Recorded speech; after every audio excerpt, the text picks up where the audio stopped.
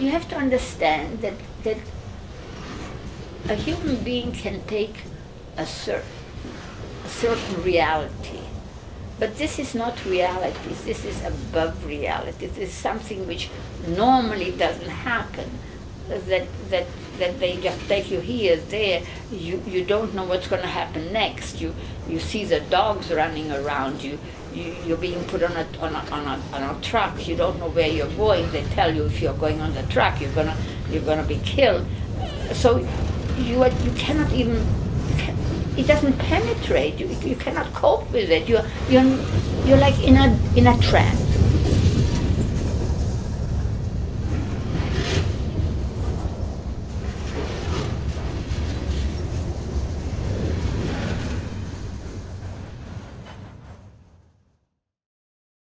I feel I was put on this earth for a specific purpose.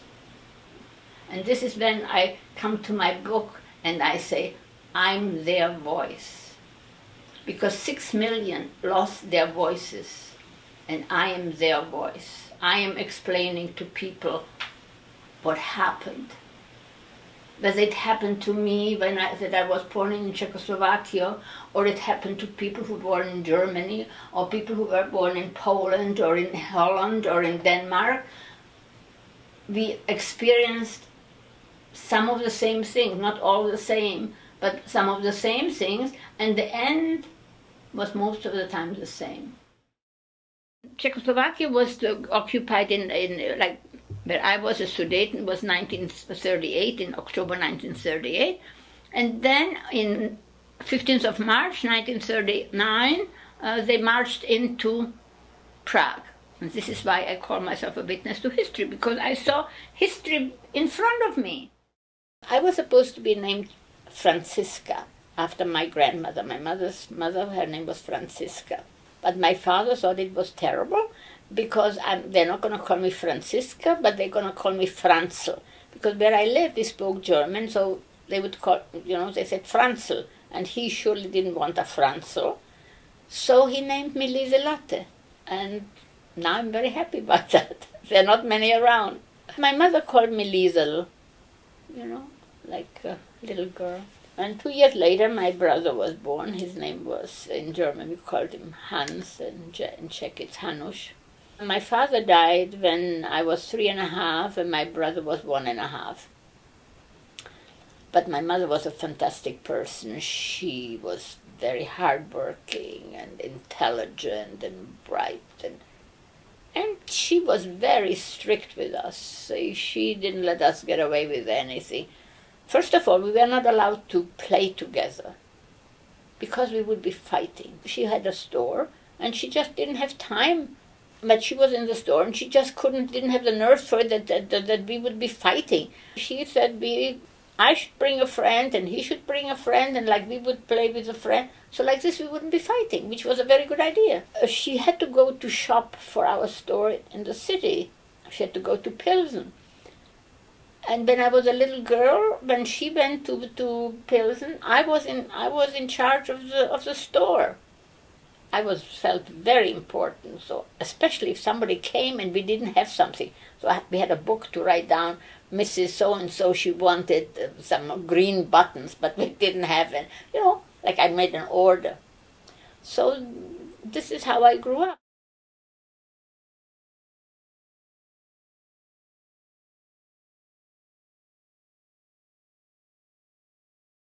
We lived in this small village, which was called then, in the late early 30s, it was called Sudeten, and it was occupied by the Germans in 1938, in the fall of 1938. We fled with the soldiers, because there were Czech soldiers were stationed in our village, and we fled to another village where we had some relatives. And my mother came from a family of 10 children, and most of them lived in Prague.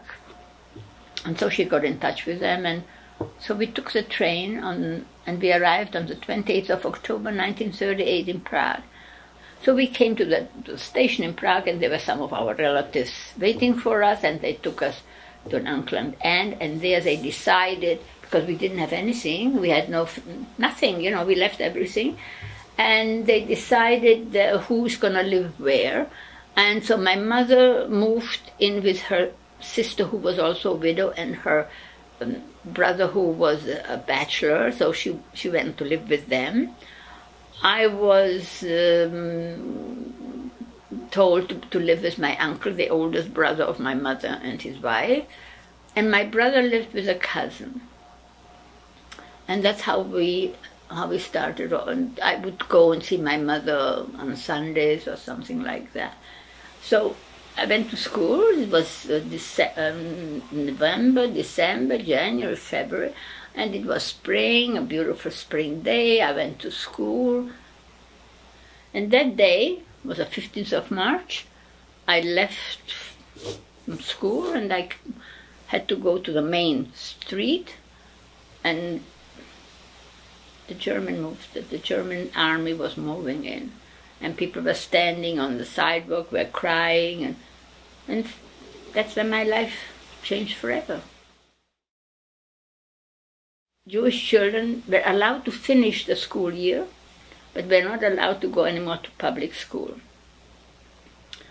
We were not allowed to go to a park.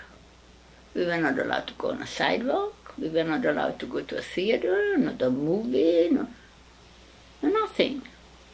And then we had to give away. The first things they took away was the radios, the jewelry, the furs, the art, and musical instruments. You have to understand the German mind, the German, not the mind, but their makeup. Just like their language, it's precise. So is everything they do is extremely precise. And they have it all mapped out, what they're gonna do next. It was all written there, they had it all prepared. And so now was the time to get rid of us.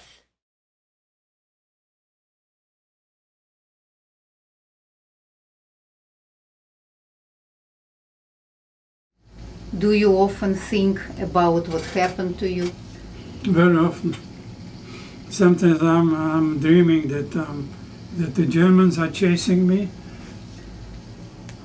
Does it happen often to you? Not as often, but happens once in a while. You were born where? In Kalisz. I lived in the Warsaw ghetto. You lived for how many years? Maybe two 2 years. You had to report for work every day. And you were assigned to different places, different locations. Cleaning the streets from snow, being sent to different locations, like to the palace in Warsaw or to other places. Just do all kind of works. I also worked for the German post office in Warsaw, cleaning windows. The ghetto was closed while we were there for a while. I don't remember how long, but.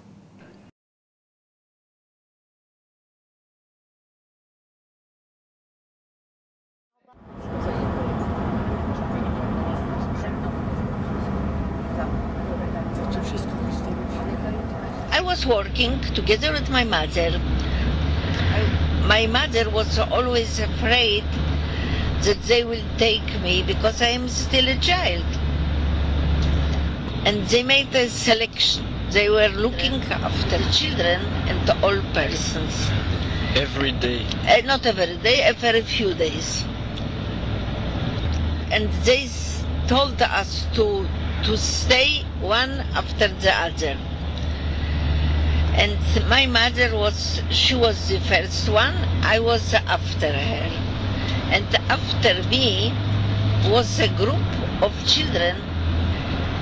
When she looked back, she saw that I am together with the children. I look like the children. So she decided that she will go on my place and I will be the first one, she will be after, and after the children. But this day They didn't look, the German didn't look, children, old men, not, only one right and one to the left. This is the reason that I remained and she went to Treblinka, you understand? If we wouldn't change the places, she will be the one who remains. So on this day I lost my mother. It was the 18th of August 42. What was the future of the people, Jewish people in the ghetto? Without future. They sent them where? To Treblinka, most of them to Treblinka.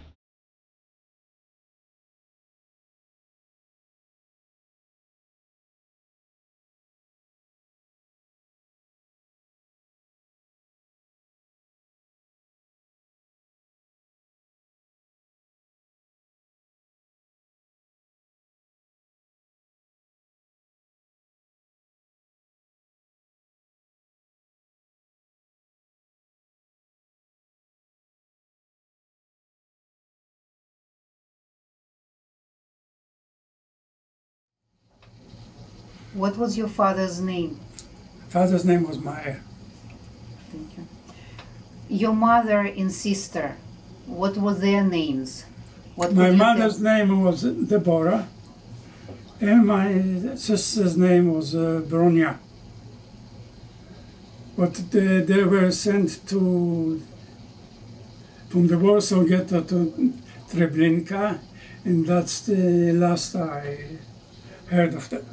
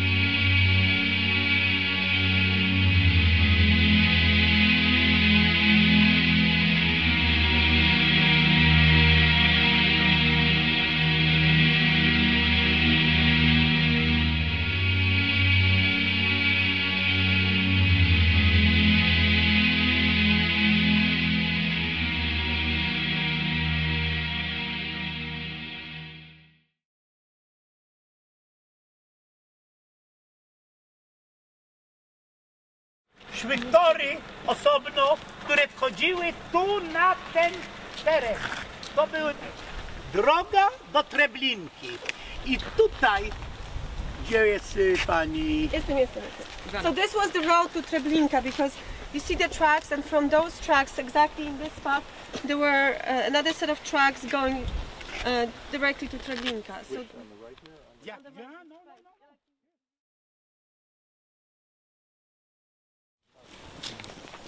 I think some of them would of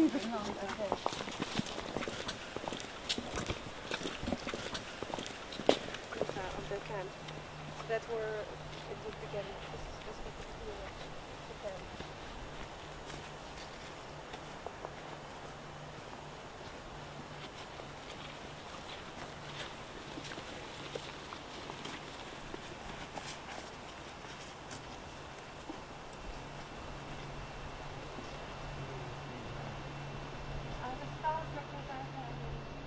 W tym miejscu my stoimy. This is where we are right now, right? Where Tutaj były baraki. So the barracks were here, you see, and I ludzie wychodzili z wagonów i szli tutaj i wchodzili w tą bramę, tutaj była brama i wchodzili pomiędzy dwoma dużymi barakami, które stały w tą stronę. I mężczyźni szli po prawej stronie i kobiety po lewej stronie. Przetłumaczę. So the people would get off the trains, right? And that's where they would enter, you know, through the main gate between two large barracks. And the men on the... Mężczyźni po prawej. Słuchaj, mężczyźni po prawej. The men tutaj, on the right side, the women on the left side. Tu. I po lewej kobiety. Chodziły do baraku. The women, right? And the men. Jak mężczyźni tutaj stanęli pod barakiem, doszli chłopcy i rozdawali sznurki. So when the men would stop, you know, near the barrack, there were some chłopcy, młodzi chłopcy. Ale oni byli stąd z obozu? Stąd z obozu, tak Żydzi, też więźniowie. There were some young boys, also the prisoners here, and also Jewish, and they would come up to them and give them some threats and... Kazali usiąść i zdjąć buty. And they would I tell tymi sznurkami związać do pary. And they would tell people to take off, the men, take off their shoes and tie them together with those ropes and those laces, but they were like not laces, but like kind of like... A potem był rozkaz, alle runter, wszystko zdjąć. And then they would be told to take off everything, right? First in German and... Yeah. Teraz, jak ja przyjechałem do obozu, When he came here, ja przyjechałem z Opatowa Kieleckiego, nie z Częstochowy, bo myśmy mieszkali w Warszawie, uciekliśmy do Opatowa. So he wasn't sent here from Częstochowa. I nagle podchodzi do mnie taki jeden chłopiec i chce mi dać ten sznurek. Ja biorę, widzę, że znajoma twarz. Ja mówię, skąd ty jesteś? I ja pytam, skąd ty jesteś? To odpowiedź, a skąd ty jesteś? Tam mówię, Warszawa, Częstochowa, Opatów, Częstochowa. Jak się nazywa? Same gwiry. Powiedz, że jesteś murarzem. And then at that time the SS, how do you call them? SS soldiers, SS... Assessment, right? Came and he was looking for a bricklayer, right? The SS man told him to get into a barrack. I tak jak jestem w baraku, ja widzę, że nagle wszyscy stoją nago, szmaty leżą tutaj, ubrania, paczki, co wszyscy przywieźli. He was in the barrack when he saw all the people I wszystkich kierują na tą drogę, kierują ich do tej ścieżki, która prowadziła do gazowych komór. My jesteśmy tu. To ten cały kawałek, to widzicie, to jest ten cały, ta cała część. Z tym tylko tak, te wagony stoją tu, tutaj był tryb, tu były baraki i to tylko było ten odcinek. Jest tym to jest odcinkiem. to, tak? To jest ten odcinek, to ja wziąłem, bo to był zasadniczy. Ja wytłumaczę pani. Proszę. So this part, right? It's a close-up of this part. So he drew it again here, right? And that's where when he was in a barrack, he saw people naked, standing naked, and then they were led, all of them, to gas chambers, what turned out to be gas chambers.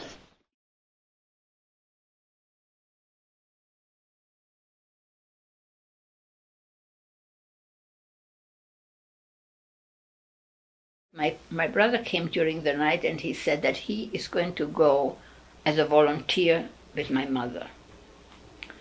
And I said, listen, if that's what you want to do, not that I see that you will be able to help her in many ways, but if you want to do that, by all means, go.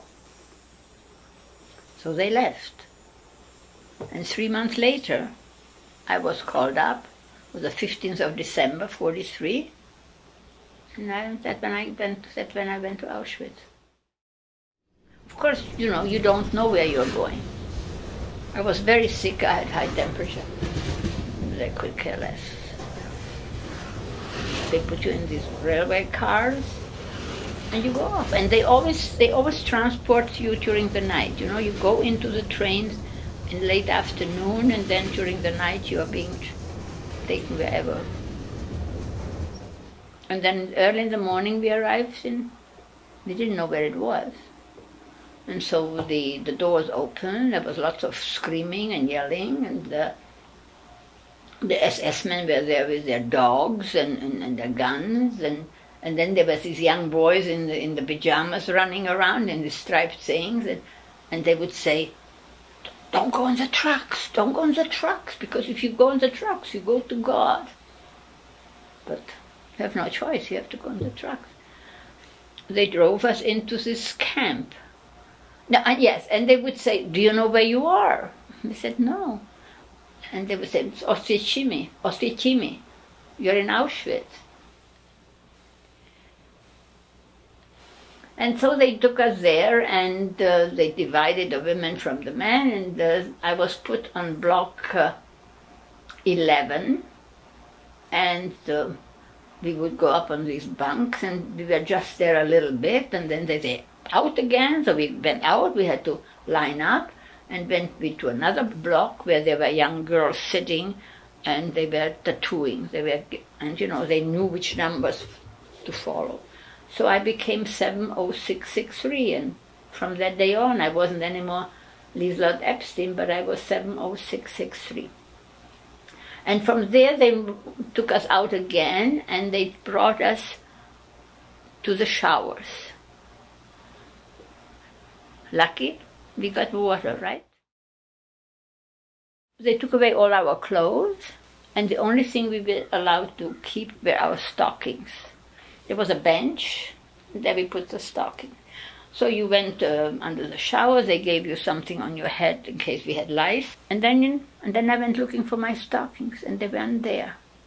That's when I panicked, because it was December, freezing cold out, and no stockings. Well, I found another pair, very much mine.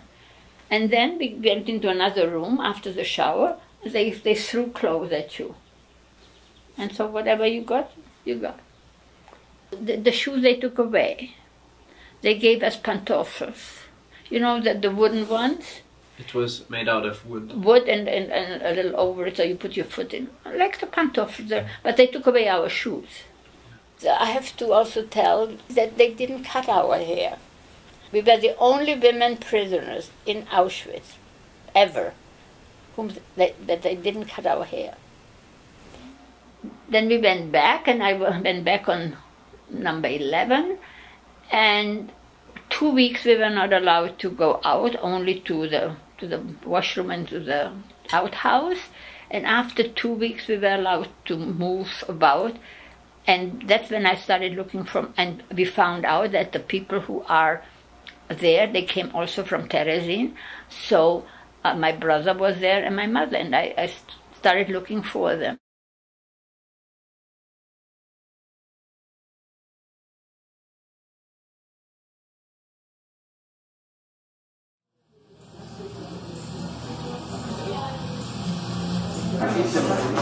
On attend que il faut qu'on attende que l'autre représentant s'en on va me commander David.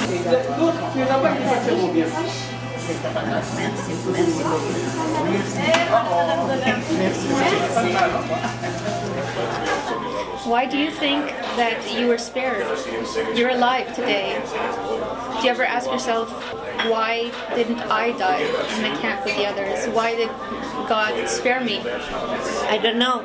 I was very dizzy. I went to the neurological institute to see a doctor there, and he had the tears in the eyes because he was reading a lot of books about concentration camps, and he asked me, why you survive? I said, I don't know. He has the tears in the eyes. How you survive? Tell me. I say, I don't know. Because everybody wants to leave. I was waiting day by day. I don't know why.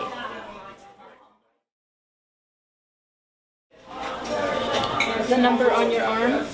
Yes, 40,924. What was in your thoughts, on your mind, when they were placing this number on your arm? What were you thinking? Nothing. I didn't know. We didn't know.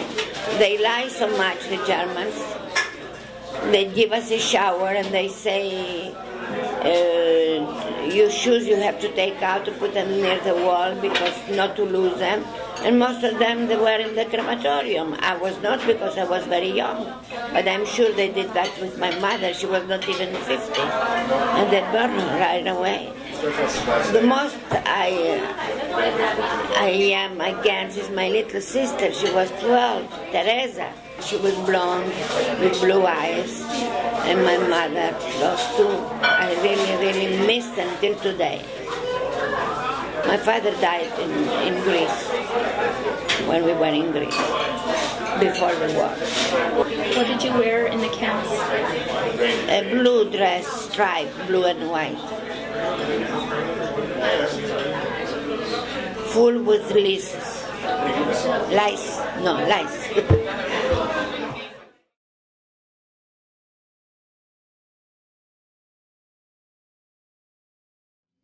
I remember when we landed in Auschwitz, we had to line up the left side and the right side.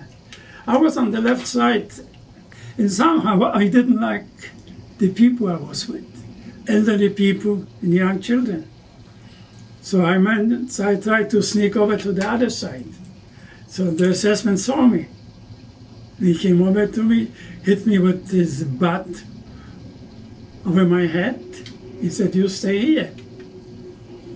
While he was busy with somebody else, I sneaked back to the other line.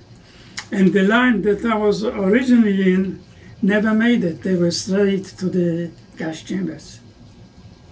Who were in the other line where you went to? The people capable of work, and young people. Were they mostly men? Yeah, mostly men. But they tried to have people that were healthy to send them to work. And after we were selected, we had to go stripped completely, take a shower, put on the tattoo, and send us to different assignments, to different blocks. Were you given a uniform? Yeah. Could you describe it to us? Well, it was pashak, or the stripes, what we call. Blue and gray, I think. We were given a uniform, a tag with a number, with the Star of David, to make sure that they know who we are.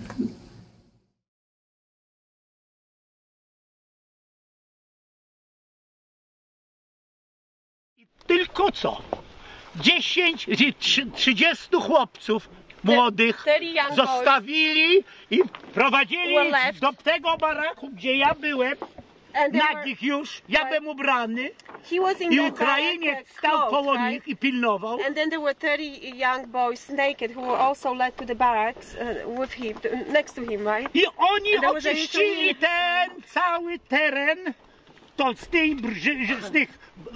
z ubrań, z paczek i zanieśli na tą ogromną górę stosów ubrań, które tam były. Those boys cleaned up the place from all the clothes left and the buty też, czy nie? Wszystko, buty osobno, tutaj buty. All of those clothes and shoes were taken to this big pile of clothes and then big pile of shoes. A naokoło stali więźniowie, którzy sortowali te rzeczy. Prisoners who were sorting, you know, the clothes and the shoes and I każdy miał pracę, główną pracę wszyscy mieli przy sortowaniu tej odzieży, przy wyjmowaniu pieniędzy, przy sortowaniu spodni osobno, kurtki osobno, płaszcze osobno, wełna osobno. Ci najważniejsze szmaty, które były bardzo wielkim produktem dla Niemców. I jeszcze jedna rzecz. Na prześcieradłach były rozrzucone prześcieradła, na których były papiery, dokumenty, dyplomy uniwersyteckie, matury, dokumenty, wszystko co miało jakiś kawałek papieru, to wszystko było na całej na tych. I ten pierwszy dzień mój Vorarbeiter powiedział do mnie: weź też te papiery i zanieś tam, tu. taki mały, ogrodzony teren. The first day of his work there, right? He was told by one of the Nazis to pick up all the papers and take them to this small area that was surrounded by the... I tam poszedłem i znalazłem się przy takim płocie z czerwoną flagą, czerwony krzyż. I tutaj byli mężczyźni starsi, kobiety starzy, których rozbierali. I ja doszedłem, tutaj było przejście i miałem rzucić i zobaczyłem 100 trupów.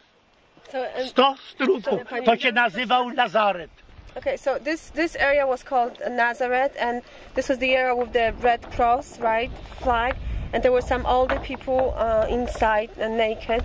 And then when he went to this this ravine, I guess, he saw, you know, dead bodies. Tu przeprowadzali ludzi, którzy nie byli zdolni iść do gazu, którzy przeszkadzali w tej szybkości, żeby nie było przeszkód. I ich tu prowadzili i mówili, że będą badani przez lekarza. I on się każdy nie... They were told that they would be checked by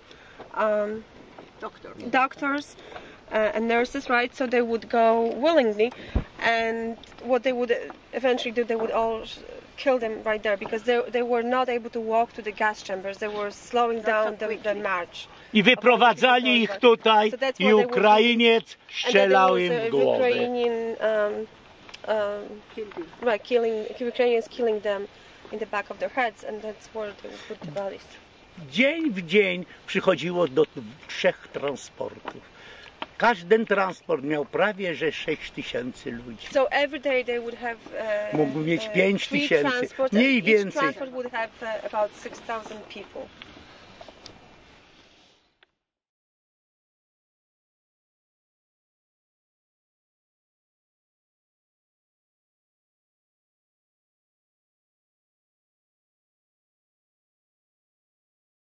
Birkenau was very bad. I never thought I would make it in Birkenau. I think I was there 4 weeks. This was like a quarantine, and we would carry stones from one place to another, from this place back again. We would shuffle sand from one place to another, and we had it says on top of us, "Schnell, schnell, schnell! Hurry up, hurry up!" But hurry up for what? What do you think was the purpose of this? Is to see who can hold out. If somebody was too weak in the gas chamber. What was your ration? What did you receive in the morning, in the evening? In the morning, we received a slice of black bread, a piece of margarine, and tea, warm water. This was it. At lunch we would be given some soup at the place of work, and in the evening the same thing. The same soup? Same soup, different soup. Any soup tasted the same. Well, I found out that the transport my mother and my brother came in September, that they were there. That some people walked out and they saw some familiar faces. So I started looking for her, and I did find her on block 27, which I was in 11, she was 27. It was very far. So I made my way up to her, and I found her. And she was in the first koye when I came in, and she was like on the bottom. My mother was at that time 53 years old. She looked like 200. She was in a terrible state. A lot of people suffered from dehydration. They had diarrhea, and of course they lost all the fluids, and so they died from that. So many of the older people died from that. When you saw a person with a white mouth, like powder, so you knew that person had diarrhea, and that wasn't a good sign. So I went there, and I also found my brother. He was, everybody knew him, and he was painting the chimneys. You know, we had the chimneys in the middle of the barracks, and he was painting the chimneys, and many people knew him. I thought that perhaps I should have a way that I would be able to get some more food for her. And the only way I could figure it out was to carry the soup. The soup was being transported by girls. There were huge barrels. The barrels had ears, and through the ears we had poles. And the thing was that you picked up the soup at the kitchen and you brought it to the block where they told you. And afterwards you were allowed, when you picked up your barrel, to scrape it out. You had a spoon and you had an eshus, we called it. You know, it was an aluminum little pot, like the soldiers have. I was so proud that I had some food for my mother, and I rushed to see her, but she couldn't eat anymore. So I don't know whether it was 1 day or 2 days. And I come to the block, and she wasn't there anymore. So they told me that she was in the back. They put people who were sick with diarrhea on the back, in the last corner. It was like straw covered with a jute thing cover. But there, they only were lying on the boards, on the wooden boards, because, God forbid, they would dirty the straw. So that's where I found her, and that's where she died. And that was the 4th of January, 1944. She had a very strong heart, and she really couldn't die. It was awful. I stopped where my brother was. I don't remember now the number of the block, but I think it was 18 maybe or something. I know it was on the other side, that I know. And, you couldn't go in. You were not allowed to go in. But there was always a guard, like a young person who was standing there, and I would say that I want to see my brother, and he came out, and I told him that mother died, and he just turned away, and he went in. He was very attached to her. He went voluntarily with her, yes. When she was called up, he went, and he says he wants to go with her.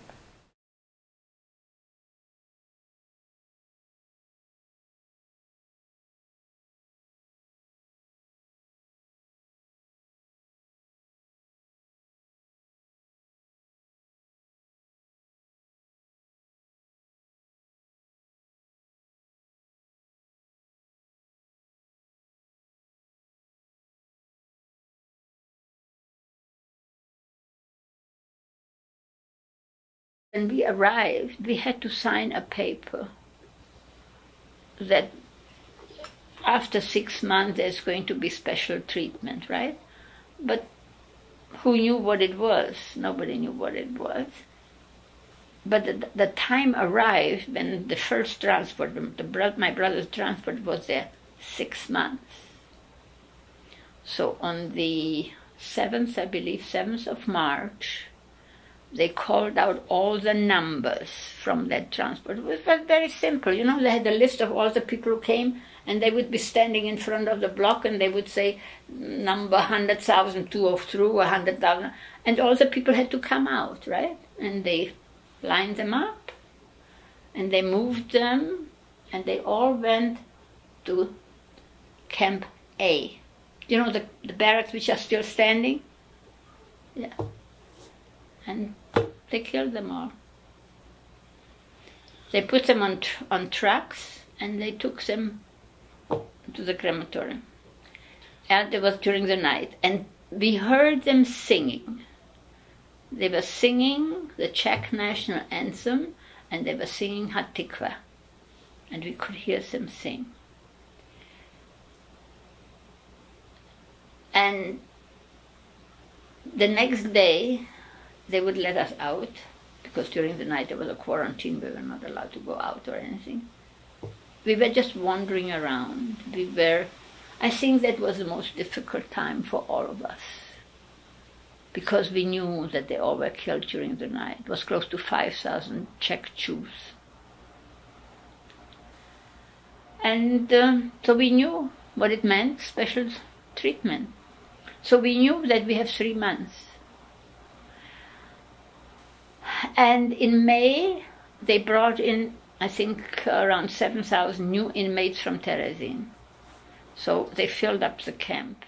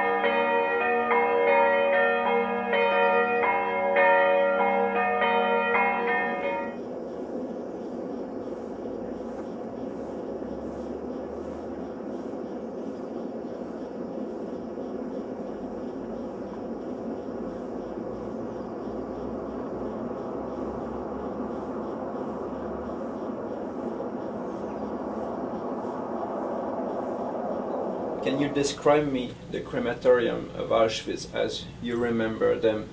What I remember was heavy barbed wire at the entrance, all around like this way. Heavy barbed wire, and there was only one gate to open. When we brought the bodies from different blocks, so we had to leave them in front of the gate. We would never get in, because once you got in, you don't come out. And when we delivered the bodies, they were completely naked, because people were just taking clothes, shoes, socks. Oh, you could see the smoke coming out. You can smell the bodies. Oh, I was always thinking, when will I be there? What do you see when you think of it? I see the chimney and me in front of them, lined up, waiting to go in. Thank you. In our present day, how do you deal with your memories? Do you try to suppress them when they come to you? No. Just try to live with them.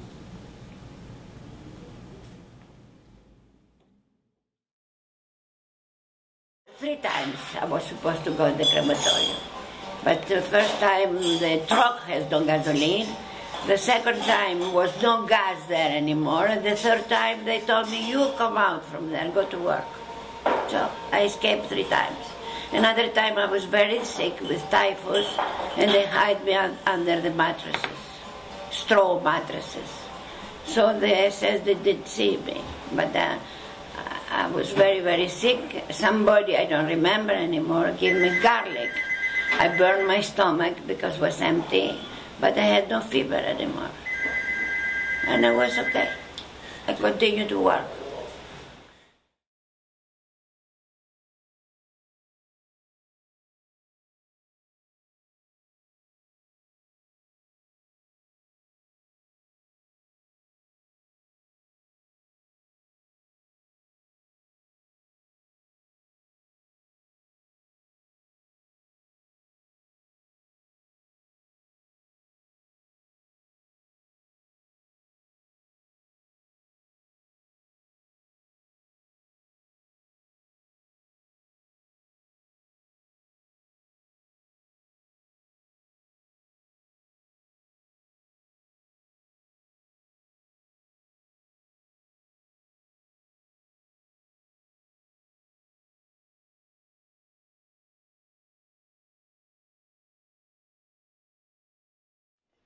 W tym okresie dochodziła do zima i w zimie na wiosnę z 1000 więźniów zostało się tylko 400 i zaczęły być różne komandy. Jedna komanda, ja pracowałem w komandzie, która robiła te parkany. Te wszystkie parkany reperowaliśmy, wewnątrz ciągle były jakieś... Wychodziliśmy na zewnątrz, otoczeni Ukraińcami, tak, skierowani do... W zimie nastąpiła epidemia tyfusu. I komendant Galewski, inżynier Galewski z Łodzi, zorganizował tak, że tych chorych, którzy mogli jeszcze stanąć na nogach przy apelach, potem wsadzał ich tu do tych dwóch baraków połączonych. Takie same baraki są w Szwicu i w Majdanku. To są stajnie, bo tutaj były te droższe, te lepsze rzeczy i Żydzi z Rosji, to znaczy z Białegostoku, z Grodna, przyjeżdżali z futrach. I tutaj były te magazyny futer i dlatego tych... They would often come wearing, fur coats. I ci chorzy leżeli tam, aż skończyła się praca. I jeden z nich, dziennikarz z Łodzi, miał prawdopodobnie jakieś 42 stopnie gorączki. Zupełnie był w malignie. Wyszedł w ten sposób. I SS-owiec, i SS-owiec, którego my nazywaliśmy Malach Mawet, anioł śmierci, z ironią zapytał się, bist du nicht gesund, czy jesteś chory? One of the SS-men, whom they called the angel of death, right? The prisoners would call him the angel of death, asked him if he was sick. I zaprowadził go tutaj, do lazaretu. W tym momencie komendant Galewski kazał mi złapać jakieś szmaty i zanieść do lazaretu tam. I ja stanąłem tutaj na dole, on już był tu rozebrany, Ukrainiec stał koło nich, SS-owiec też stał. Nagle on łapie tego SS-owca za nogi i krzyczy, Herr Wachmann, hier ist Konspiration. Tu jest konspiracja. I ja cię zacząłem śmiać i pokazałem, że on jest nienormalny i Kapo też pokazał, że nienormalny. Ukrainiec nie rozumie po niemiecku, to złapał go i dał mu kulę w głowę.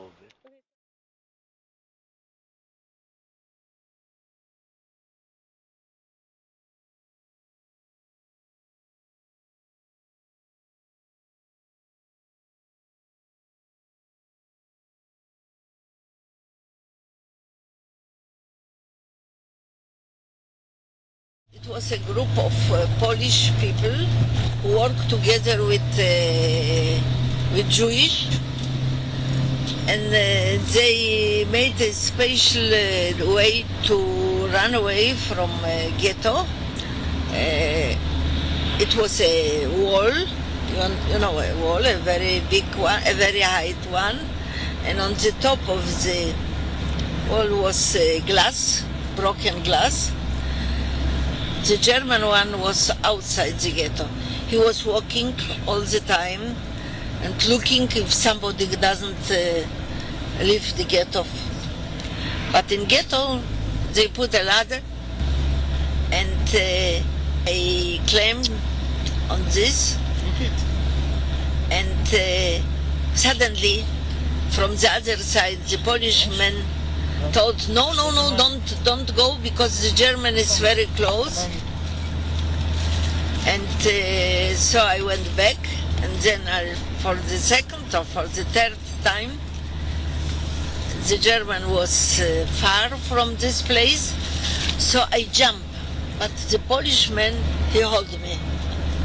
And he booked me to a very close house from the wall.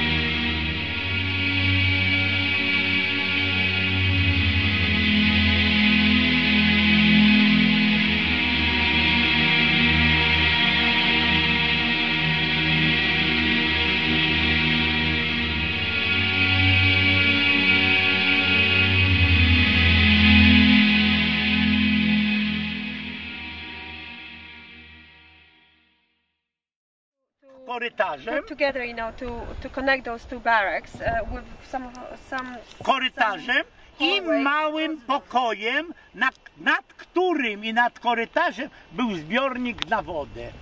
Żeby Niemcy mogli w kąpielowym tym umywalniach używać wody.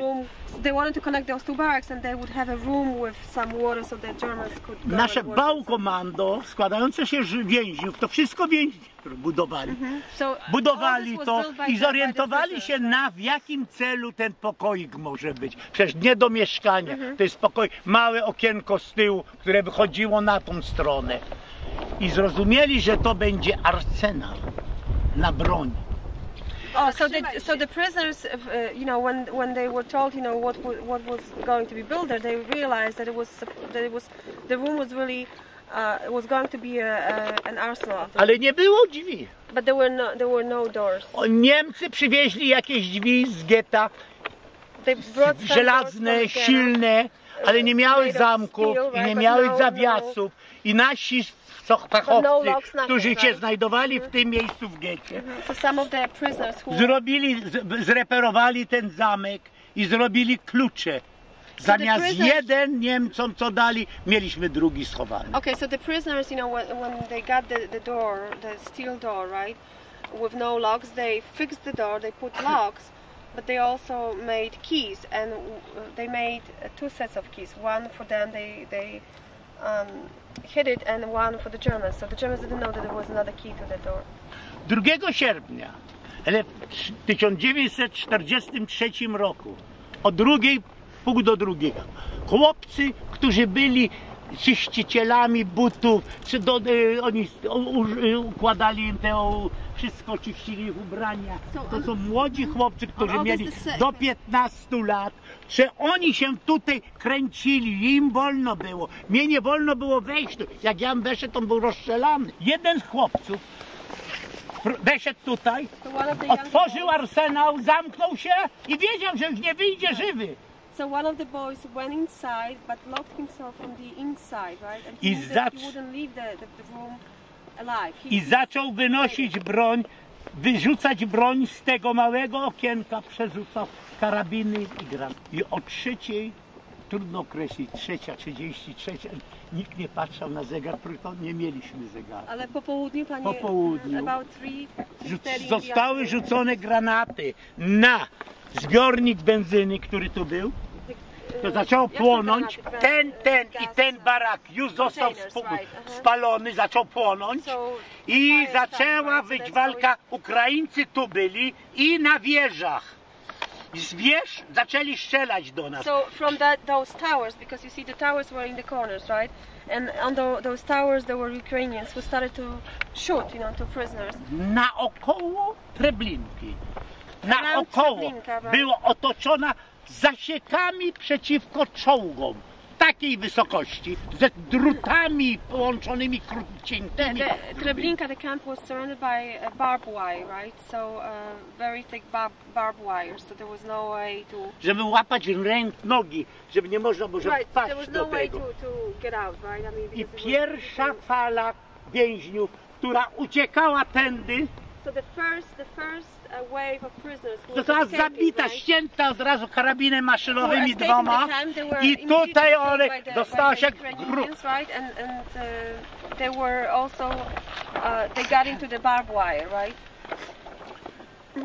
Myśmy z karabinem, jeszcze Kochen miał i ksiądz, weszliśmy, my pracowaliśmy tutaj, weszliśmy tu, zeszliśmy i spotkałem mały wózek i Alfreda Bema, który mnie wyciągnął, został zabity. On nam przywiózł na wózkach te karabiny. On robił Zaubermacher, on robił czystość i Galecki go specjalnie zrobił, bo on się kręcił po niemieckiej dzielnicy, bo ci Ukraińcy brudzili. I zaczęli uciekać więźniowie tędy i tędy. Ja uciekłem tędy i przez moich kolegów zabitych na ciałach ich, ja przeskoczyłem te zasieki. So the first wave of prisoners who were escaping the camp were killed, right? And they were escaping this way and that way. And Mr. Willenberg went this way, and then because of the bodies piling up, right, he was able to jump over the fence.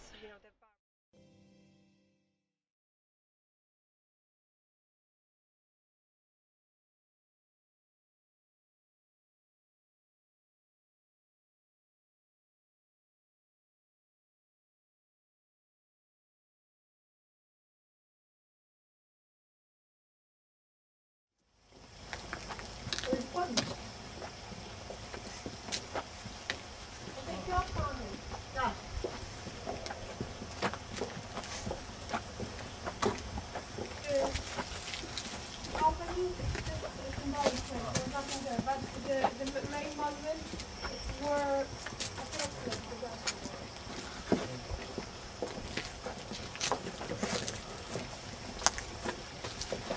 Ktoś czym to wiesz,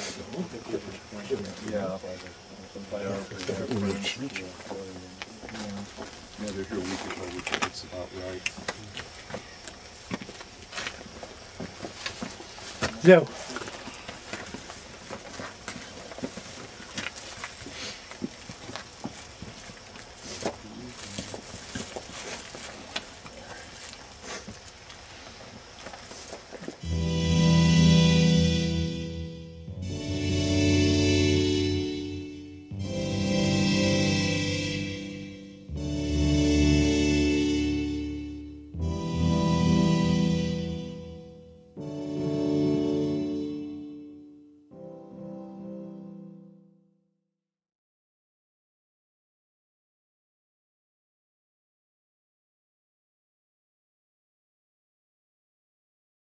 Our day came closer and closer.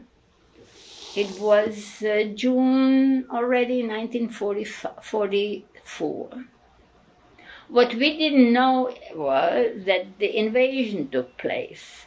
We didn't know that, right? And Germany was being bombed day and night. And so they decided that they're going to send about 4,000 of young inmates to work in Germany. In order to do that, you have to go through selection, to pick out the ones you want and the ones you don't want. And so I know it was Mengele who did the selection. Well, how do you do that? You get undressed completely. You carry your clothes on your right arm, because the left arm they need for your number. And he stands in front of you, and then the SS stands beside him, because they watch him what he does, because effectively he was doing this. And they were watching. One day this was for life, and one day this was for life. And they watched it, and they wrote down the numbers for the ones who chose to live. Because the ones who didn't choose to live, they didn't have to write down the number. So he chose me to live. I am a fatalist. And I tell you, especially then, I suffer from psoriasis. Can you imagine when I had to get naked in front of him and I would have been covered with psoriasis? I wouldn't be sitting here, right? But just then, I had nothing. I was clean, nothing. So he chose me to live. I came to Hamburg, and maybe 3 weeks later, I was covered. And that's why I'm a fatalist. I mean, I was a fatalist before, but this really did it. And what was horrible was the guy who was in charge of us, the prisoner. Before that, we had a prisoner. He was horrible. We got a new one by the name of Willy. Willy was very good, and he was a saboteur. He had a green triangle. And before the selection, he would go to mothers with small children, and he says, "Listen, we're going to have a selection. If you want to live, you have to leave the children here." Well, nobody did, of course not.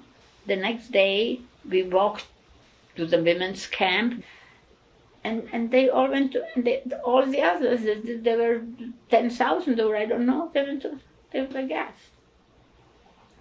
So they took 2,000 men and 2,000 women, approximately. And the men were sent to Schwarzheide. And so, yes, and we were in the women's camp, and they hated us with a passion, because there were inmates there since 42 who didn't have hair, and we all had hair. I mean, this was something. And then they knew that we are not going to stay there, so they really didn't like us. But we understood. We understood perfectly well. We were the lucky ones. They were there so long, and they are going to stay, and we are going to be leaving.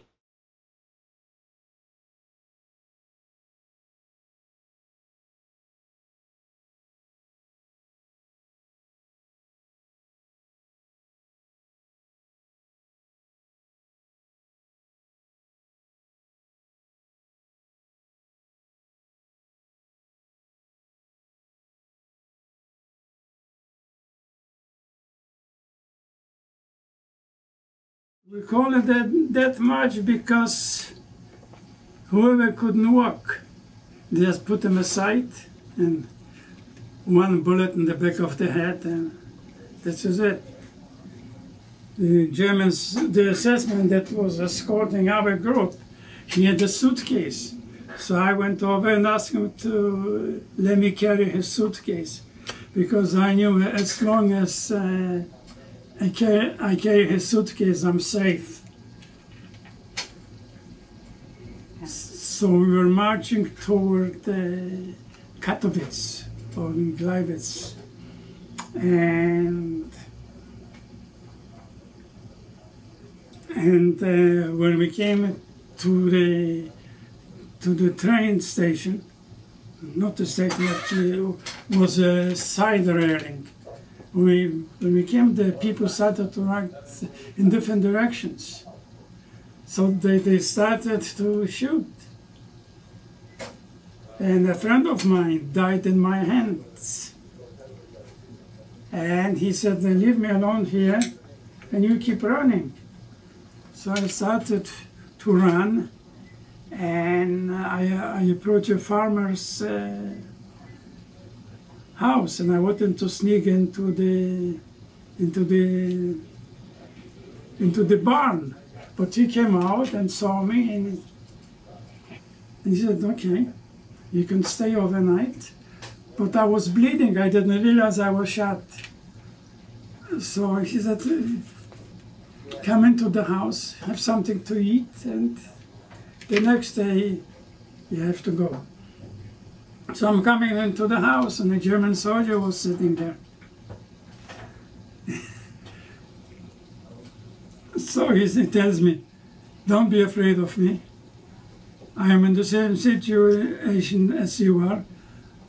I'm trying to find my unit. And don't be afraid of me. So I showed him my wound. So he asked me to take off my shirt. He patched me up, he cleaned me up, put some bandages on. Then the following day I was taken to the brick factory, where I was supposed to wait until the Russians will come, because you could hear the guns already. You never went back to Auschwitz? No. I didn't miss Auschwitz.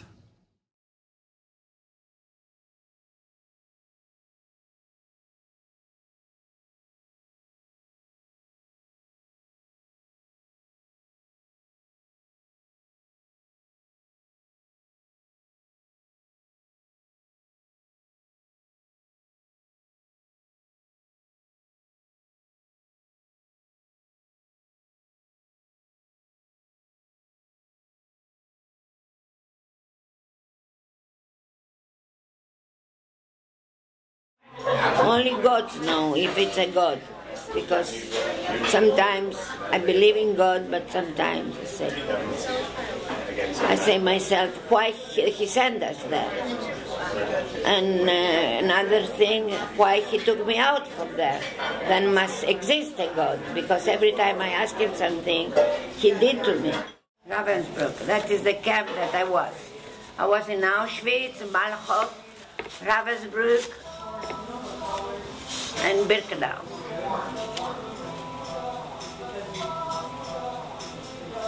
Thank you. On a personal level,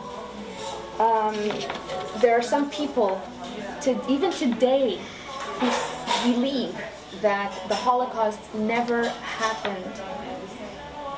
What do you have to say about these people? Or they're crazy.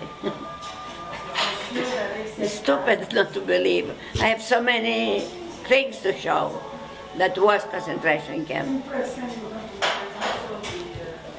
stupid to think like this. There are many people they can say that was true. I was in 4 camps: Auschwitz, Birkenau, Malchow, Ravensbrück. They are lies. They can say what they want. That's my family. My cousin said, me and my little sister. In 1943, when we were taken by the Germans. That is me, and that is Teresa, my little sister. She was burned in crematorium. I would like to know where you worked after you were released from the camp. I was in Paris. I worked for la Radiodiffusion Française, and I was a student in medicine because I finished my BA in Greece. I was young. Then I was volunteer for the American Army. I was volunteer, I was working there. And I was working on Service Social des Jeunes. And here I was volunteer for the American Army.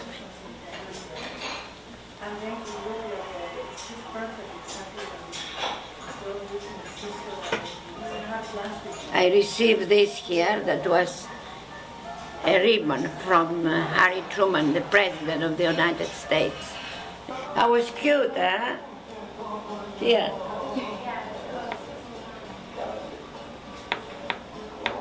Always smiling. Now I am always in a bad mood.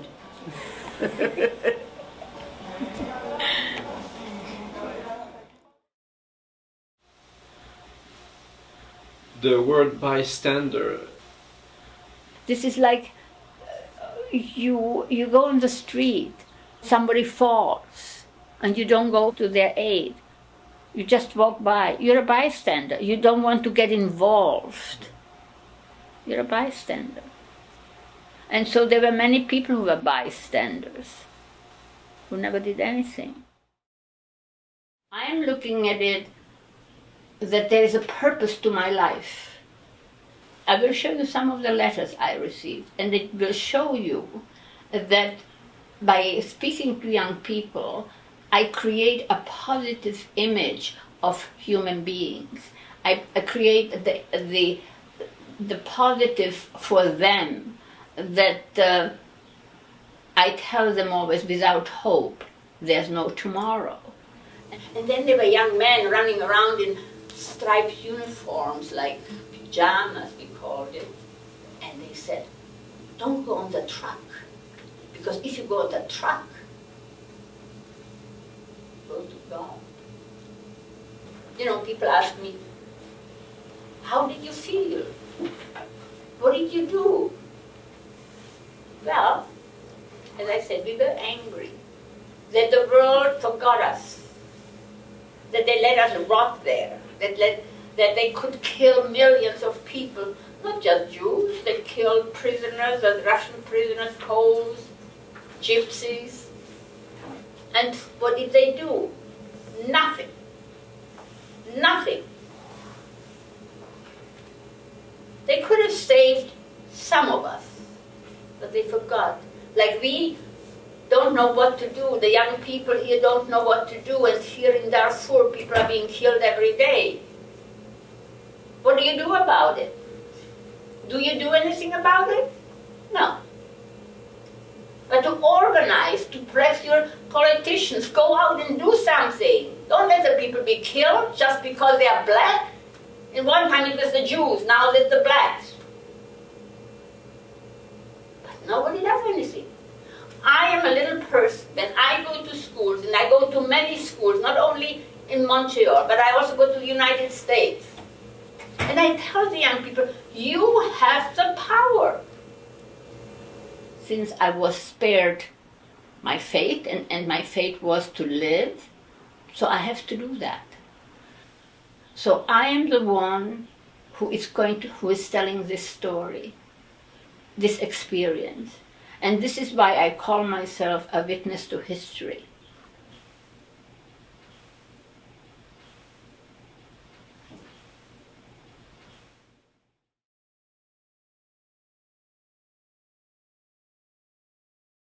What message would you leave to the young generation?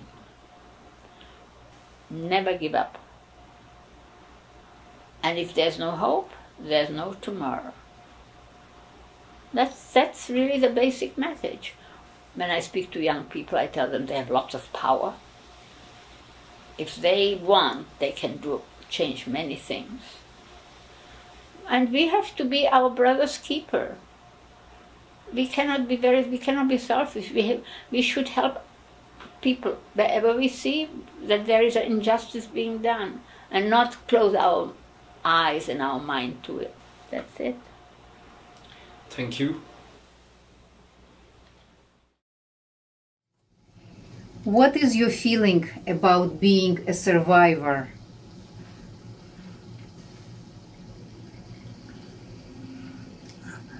I'm glad I survived, and I'm glad that I saw the end of the German Third Reich. It doesn't seem to me that people learned anything of the Second World War. You mentioned right now that there is a lot of discrimination around. What kind of discrimination you're talking about? Different colors, different races. People don't appreciate each other.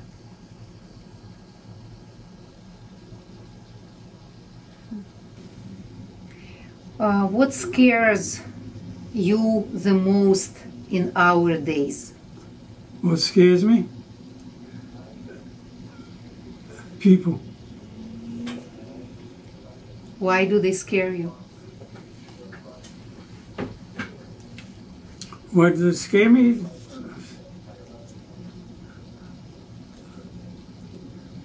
I don't think so that the Jewish people are very much appreciated.